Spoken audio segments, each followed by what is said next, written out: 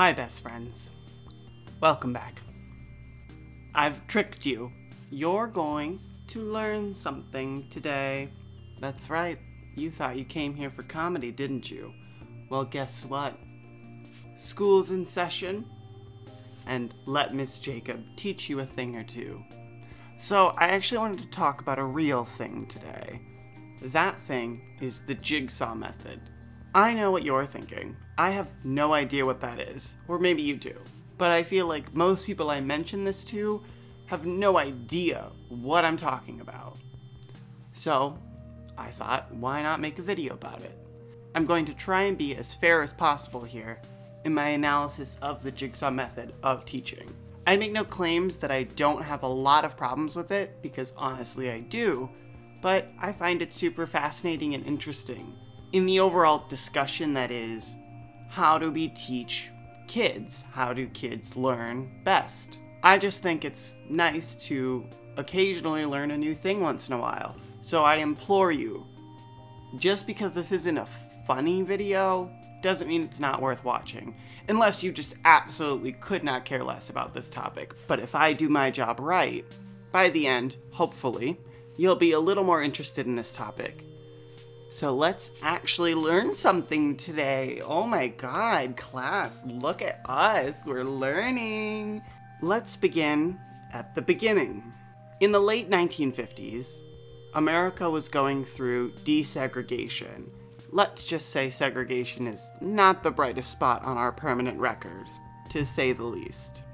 As these schools were being desegregated, which means as these races and ethnicities were now going to the same schools, we ran into a bit of a problem. That problem being, it hadn't been like that. The schools had been separated. Kids hadn't mixed or mingled, and in fact, in most cases, were not happy to mix or mingle. Now, this video is not on segregation or desegregation or the integration into schools. That's a topic for a whole other time and probably for a whole other person. I only bring this up because the teaching method I'm going to talk to you about today does tie into segregation. So in the 1970s, things were still not so great as far as school integrations go. It still felt very separate. Teachers were at a loss as to how to get these groups to mix and mingle, and frankly, to get along.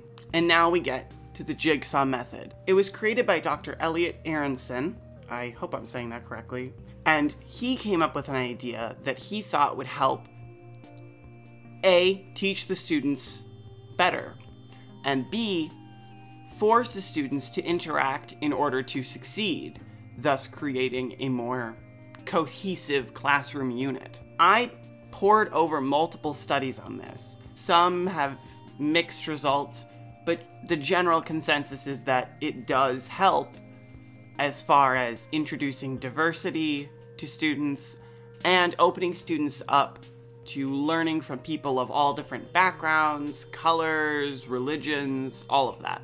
So you could call this a pretty big success. This doctor introduced this method that was helping these kids in these fairly newly desegregated schools interact, get along, and learn together. And that's great. But again, not what we're here to talk about. So this technique, you can look it up yourself. I did a lot of research for this, and I personally experienced this method when around the 10th grade, a few of my teachers started to use it with a lot of frequency. It was almost every lesson became this Jigsaw method. It even followed me to the 11th grade, and senior year, it just sort of dropped off the face of the map for me. I never did it again, but I do remember it vividly for those 2 grades that I did do it for, and I remember, I'll be blunt, I hated it. I did not like it. I saw a lot of flaws with the method, and it just seemed like I was taking crazy pills. I seemed to be the only one that was noticing these things. And I've often wondered why that is. Why only me? Why did I have a problem with this method? let's break that down. First up is, obviously, Jacob, please, for the love of God, explain what this is, because I have no idea. Well, I will, class, so let's get to it. I'm going to walk you through with an example of how this method works and how you're supposed to do it. So just stay tuned and you'll know all you need to know about it, and then I'll bring you right back and we'll talk about it. All right? Bye. Ooh.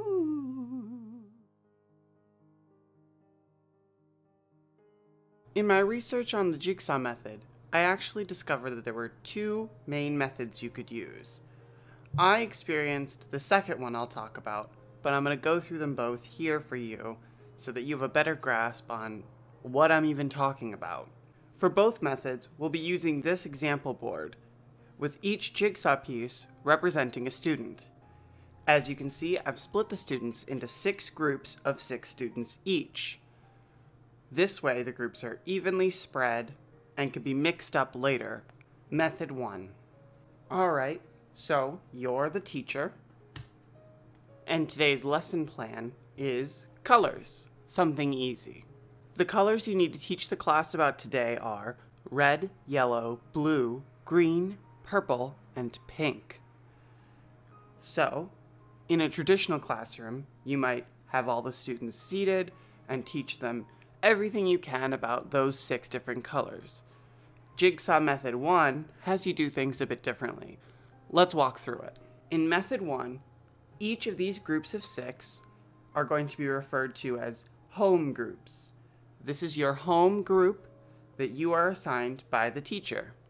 Each student in each home group will be assigned one of the 6 colors.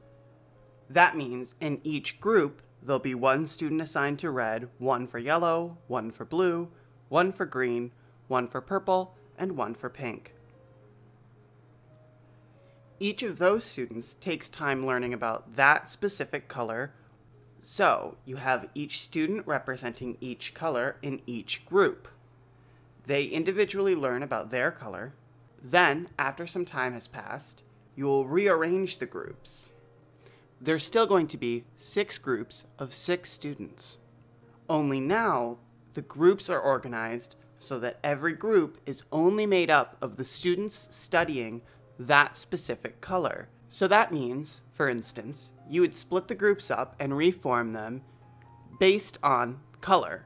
So all the students studying red, all the students studying yellow, all the students studying blue, all the students studying green, all the students studying purple, and all the students studying pink. Once you've reformed these second groups, also known as expert groups, those students take time sharing all the information they gathered in their home group on their specific color that was assigned to them. After they've taken the time to share their findings, we're going to break these groups up one more time. The groups will be reformed into the original home groups, which means, once again, each student representing a different color in each group.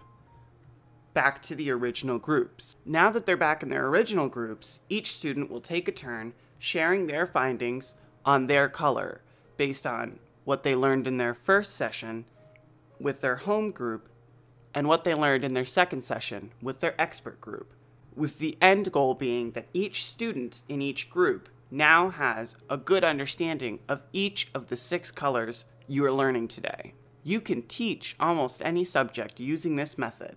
Now let's cover method number 2. Method 2 is very similar, and it's the one that I've had experiences with. Once again, you are the teacher in this example. Again, splitting the class into 6 groups of 6 for this example, and again with the lesson being on those 6 colors, red, yellow, blue, green, purple, and pink. But now, instead of having a home group, expert group, and then going back to your home group, we do things a little differently. We start with the expert groups, meaning each group is immediately assigned one color to learn about. So we might say red, yellow, blue, green, purple, pink. All the students are studying that same color, and they work to learn as much as they can about that color. And after a period of time has passed, once again, you break the groups up and reform them. And now you reform them into groups similar to the home groups of the first method, meaning these second groups should have one student from each of the other groups, each having one of the 6 colors. Those students will share their findings on their assigned color based on what they learned with their entire first group. And again, the end goal is intended to be all students now know about all 6 colors. I think it's quite obvious why this is called the Jigsaw method. Obviously, its intended use is to break information up and have the students teach each other to give them a feeling of accountability and being in charge of their own education and proud when they teach someone something about their assigned topic. In this case, their assigned color. Oh, I didn't see you there. You're back. Now that you have a grasp of what it is and how it works, you're probably in one of 2 camps. The first camp being, I don't see any issue with this. What's the problem? It seems like a fun, creative idea that will do exactly as you said it would do. Promote integration among the students and discussion and cooperation. And then the other camp would be me saying, I see a lot of immediate flaws with this. I see a lot of ways in which this might not work or is kind of detrimental to learning something new. So quick recap overview. Jigsaw method is split the information up, assign it to different people or different groups. Each person is kind of in charge of their own part of the information, then all come back together, share your information among your little groups. Boom, you know the material now. As I said, I dealt with this a lot in 10th grade and somewhat in 11th grade, and then it sort of fell off. That was enough for me dealing with it. I did not like it. Again, as I've said. So let's go through my experience. This is my experience, no one else's. If you've done this or you're a teacher and you use this, this isn't me saying you're a bad teacher or you're a bad student. This is me saying it didn't work for me and I feel like my reasons weren't so specific that they couldn't be applied to other students. It worked poorly on every occasion that I encountered it personally. I never felt connected to the material, and I never believed the things I was being taught by a peer. I dealt mainly with method 2, where we were split into a group, assigned a topic as that group, learned it, and then were split back into new groups where you were responsible for teaching your group's topic to the rest of your group, who obviously don't know anything about it yet. And you piece all of those pieces together like a jigsaw puzzle, and you figure out what it is, or you learn about it, or whatever. You just got every cue and every clue that most of the members of your second group didn't have a clear grasp on what they were trying to teach you. It was heavily implied, once in their second group, that people didn't understand what it was they were supposed to retain from their first group and what it was they were supposed to bring to you in this new group. Meaning, they don't know what to teach you because they're not trained to be a teacher. It also became a very good barometer for popularity. The better dressed, more attractive kids with a lot of clout in the school generally saw this as a time to shine, which says nothing of the class clown element, and I'll get into both of these 2 problems a little later. The groups also tended to be big enough where the info dump of a multiple topic discussion wasn't going to be that helpful to me as a student to learn a new subject, to learn new material. It just felt like blurbs, little blurbs from each person, and I couldn't grasp onto any of them or believe them. I never felt like I'm really learning from my peers. I felt like we're being forced to do something and everyone is very lukewarm about it. For me, I never got the feeling that everyone else was loving it and I was the odd man out. At least in the classrooms I've been in, with the classes that I had, it didn't work. It just sort of boiled down into this lukewarm stew of factoids and notes poorly taken and poorly relayed. Overall, I came away feeling like I would have rather just learned the entire chapter, topic, whatever it is, by myself, on my own. or be taught by the teacher who has expertise in the subject. When I first had it explained to me what we were going to be doing that day by the teacher, I immediately had this negative reaction, and not in the typical, oh no, group projects, I'm shy and quiet and weird.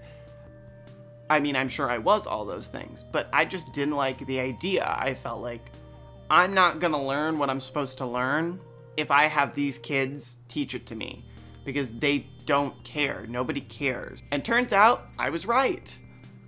I never learned anything from it. It was just a mess of facts. I remember one time, we'd been doing it for about 2 months in one of our classes, and the teacher announced one day, we're gonna do another jigsaw exercise. Is everyone excited? To no reaction at all from the class. I raised my hand. The thing in question was a 10-page chapter that we were going to break up into pages and groups and do this method and mix it together, and I just didn't want to do that. And I said, can I not do this? And I'm paraphrasing here, it was a long time ago. Can I not do this? It's not gonna work for me. This method isn't working for me. And I find that when a teacher goes to a workshop or reads online a new teaching method, sometimes, and definitely not always, probably not even most of the time, but sometimes, they get defensive. It's this new exciting idea that they like the theory of, and they want to implement it. And if you're gonna fight that, well then you're a problem, or you're being difficult or bratty or what have you. I knew this process wasn't going to work for me, and I was trying to opt out of it. And the teacher immediately said to me, "Oh, okay. Well, you can read all 10 pages on your own then." And I think she thought this was a really big gotcha moment for her. I replied, okay, and was totally fine with it. I wasn't trying to be snarky or snotty or contrarian. That's what I wanted. I have never seen someone backpedal up a hill so quickly, because immediately she says, "Well, you're doing it anyways." As in, you're gonna do the exercise anyways, because she thought she was calling a lazy student's bluff. She thought she was gonna say that and I would go, oh no, I just didn't want to do the work. Oh darn, you got me. But that was absolutely not my issue. And so when I called her bluff and said, all right, I'll do it that way, she immediately had to erase that. I find this defensiveness around this method almost unanimous. In all the classes for the 2 years that I encountered it, I encountered this level of like, how do I explain it? I encountered a level of, I found out this method, we're gonna do it this way, and you're gonna learn well from it. And if you're telling me that that's not what's gonna happen, you are being difficult, you are the problem. That's not the problem. I'll be honest and say, the problem is, I grew up in Farmington, Minnesota. Very middle class to upper middle class. So this teaching strategy, designed around desegregation and a mixing of cultures and backgrounds. I don't understand what it was supposed to do for my class that was about as diverse as a loaf of white bread. And certainly we had students of different races at our school, but the overwhelming majority was white. And in every class I did it in, it was pretty much all white kids. And sure, fine, you can still do it. If the method's real intention is to learn while forming bonds with students of different backgrounds, well, it fails. It objectively just fails on that level because that was never going to happen. You have me, lower middle class, sitting with mostly upper middle class kids with their suburban cookie cutter homes, with perfect bedroom sets bought by their parents, or hell, even having a bed, I would consider a luxury. Or at least I would have considered a luxury. But you get what I'm saying. I didn't feel like they had a background that was really unique and interesting and I didn't understand, and I just wanted to get closer to it and wrap my head around it. And I knew where these kids were coming from, and they knew that I was the quiet weirdo that they thought might blow up the school. In an effort to be fair, let's go through some positive. The question of, does it promote a diverse learning environment? Male, female, black, white, etc., etc. Sure, I think that's great. Do I think there are places this could be applied well? Absolutely.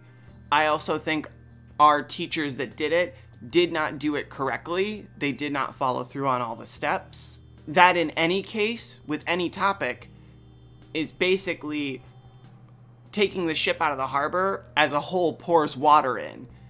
If you're not going to do it right, you should not do it. And I do not believe it was implemented correctly. I do think that for a lot of classrooms, this could work. And I do think that it has its place and its time. I'm not here telling you that if you're a teacher and you like this idea, or you do this idea, or you've done this idea, that you've done something bad or wrong. Absolutely not. I would just ask myself, as a teacher, as an educator, is this working for my classroom, in my state, with my kids? Don't just learn it, get excited about what a creative method it is and what a social method it is, and immediately implement it because you now learned it. I think that that's not going to serve anyone except you. It's your little pet project, and I don't necessarily think you should be looking for teaching techniques that are the most unique or new, to you at least. Obviously, this has been around for a while. Places I think this could work: university or college. In that environment where everyone there is paying a lot of money because they're most likely passionate about that material, let's say it's law. If I'm going to law school or pre-law, I care about that topic, I care about that subject. And doing this jigsaw exercise to learn something about it, or many things about it, I think could go really well, because every student is invested in the material. And every student cares about really learning it. And when they have to convey it to other students, I think they're going to care, and the students that are listening are going to ask questions. Well, what else did you learn? Did I miss something? Oh, so what you're saying is this, this, and this. If your students care about the material, this method absolutely will work if implemented correctly. I also think in a multicultural environment, as in classrooms that are in areas with huge spread outs of race, gender, sexuality, this could really work. If there's a lot of diversity in your classroom, this could be a good way to pull everyone together and get everyone working with each other, talking with each other, learning from each other, which is, I believe, its intention. So I think that's great, and I do think it can work. I just think when I encountered it, it was poorly implemented for the wrong subject, in the wrong class, in the wrong town, at the wrong time. And I just don't know how that was going to go well. So my negatives. Why did I hate it so much? How much time you got? Beginning at the top of the list, right away I got this feeling of child labor, as in, if we're going to be teaching each other, and then splitting off into groups and still teaching each other, what are you, Mr. or Mrs. Teacher? What are you going to be doing? Now, most of the guides that I've read, and I've read through several on this method, have described that the teacher should be walking around the room, keeping everything in check, checking on the groups, but realistically, when you get down to it, I'm still teaching, and I'm being taught by my peers. And I get that that's supposed to be cute and fun and kitsch. It just kind of felt like I was doing someone's job. It was a little, honestly, demoralizing. I just felt like, I don't feel like you trust me so much that you're allowing me to teach the material. I feel like you don't know how to teach it to this rowdy classroom of crazy kids. So we're now left to our own devices. You gave us the keys to the kingdom and now we're running it, and you're just sort of chilling. Because FYI, she just sat at her desk. She didn't even go around and make sure the groups were on task. It was split up, here's all the material, you learn it, you teach it, you do the work, I'm gonna go sit at my desk and read. Does that sound like a super evolved, progressive teaching method? Or does it sound like, oh, so you want them to do it for you? Which is exactly how it felt to me. Now, we obviously have the other glaring flaw: shy students, withdrawn students, students that are weird or just in general quiet. What are they supposed to do? Now, group projects are a thing you will encounter through your whole school career. So I'm not saying let's do away with group projects because some kids are shy. I'm just saying, generally, when you are in a group project, you feel a sense of we're all in this together. And when you do this jigsaw method, since you have only a piece of the information meant to complete the puzzle, you do feel a different kind of pressure. This pressure being, if I don't do my part, if I don't learn my portion and teach it correctly, these kids are going to fail my portion. It is like filling out a jigsaw puzzle and knowing that you're going to be missing a piece. You will never complete it because that piece is missing. And what do you do then? I found an article online directed to teachers on how to implement this in their classroom. And it did have a little blurb about here are some of the drawbacks to this method. And I just found them to be kind of laughable. One point was, sometimes you'll have students in your class that are shy or withdrawn. That's it. It doesn't explain what to do or how to handle that. That's like saying, sometimes when you're trying to put a square peg through a round hole, the peg is square.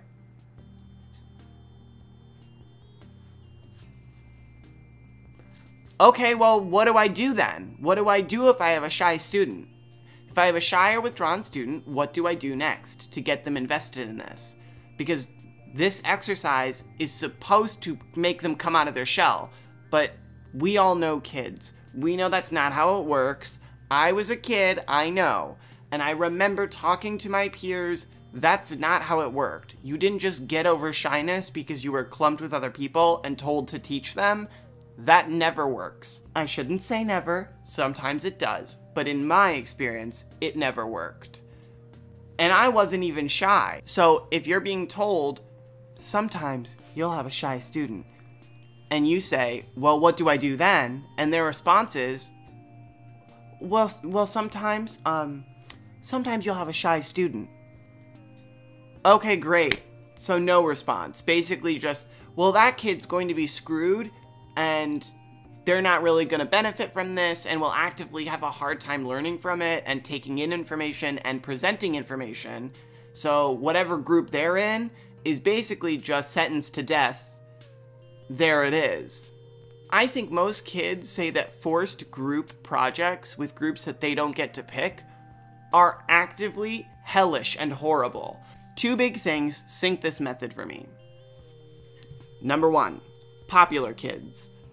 Pretty much what's going to happen, and I'm going to walk you through it, and this evidence is anecdotal, it's just mine, it's my own, so obviously you could say, oh, well, that's not what happened in my classroom when I did this, or what have you, but this is my experience, so it is what it is. When you get in these groups, the popular kids, meaning upper middle class, very wealthy families, nicely dressed, well-groomed, they will get all the attention and they will shine.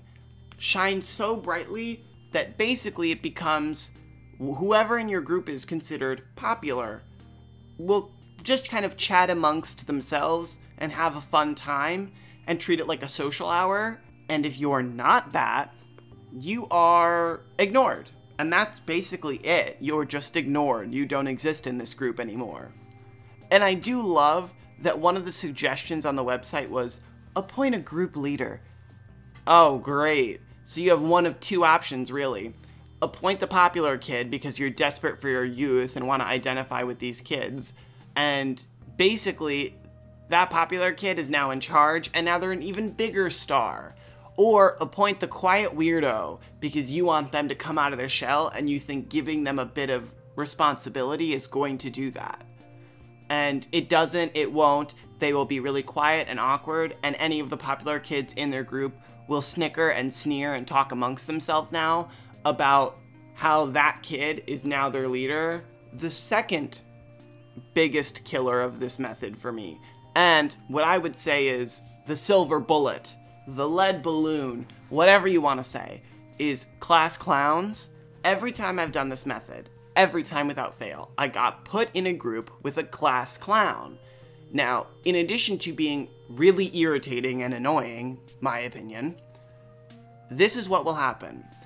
The class clown, if they're in your first group, will goof around, not study their material, or at least skim it.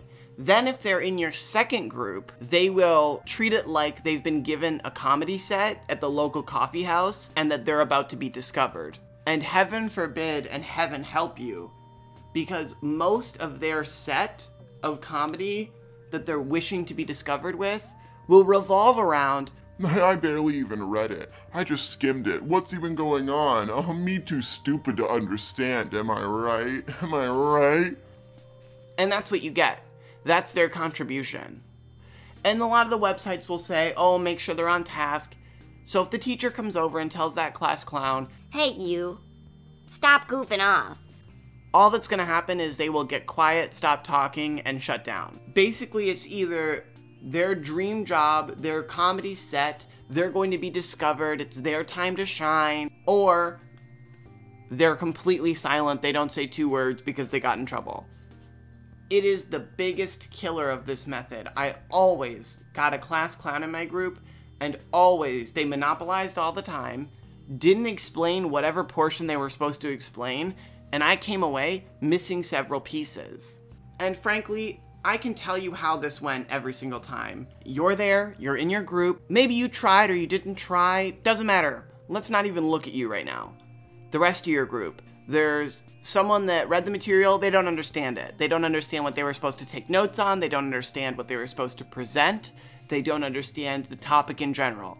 You've got a really shy person, they're not talking at all. If you can get any words out of them, it's maybe the headers of the part of the chapter that they were supposed to read, you know, the bold text, and nothing else. You can barely get them to say 2 words. You have 2 popular girls, they're talking with each other. When it comes to their turn to present their information, they half-heartedly give you an incoherent, babbling response, and you don't understand anything about what they learned. Even if they did understand it perfectly, you don't understand what they've explained to you. Maybe you're lucky and you'll get 1 kid in your group that actually did it and actually understands what information you're supposed to learn. But hey, it's a crapshoot anyways, because we're not trained to be teachers, so who even understands what information we're supposed to be taking in and what information we're supposed to be relaying? I basically think that this is not a teaching method, it's a social experiment. I think that this is like those mix and mingle get to know you games, and as that, I absolutely think it works, 100%. But as an actual teaching method to learn a new subject or a new topic, especially a topic that, let's face it, the kids probably aren't gonna really care about or know anything about beforehand, it does not work. It has fatal flaws, obvious flaws. What do you think? Do you think it works? If you're a teacher, has it worked in your classrooms? Why did it work? Why do you think it didn't work for me or in my classrooms? Everyone learns differently. Not all teaching methods are going to work for every single student. It's hard. Like and subscribe for more educational content. Remember, this channel is worth college credit. Goodbye.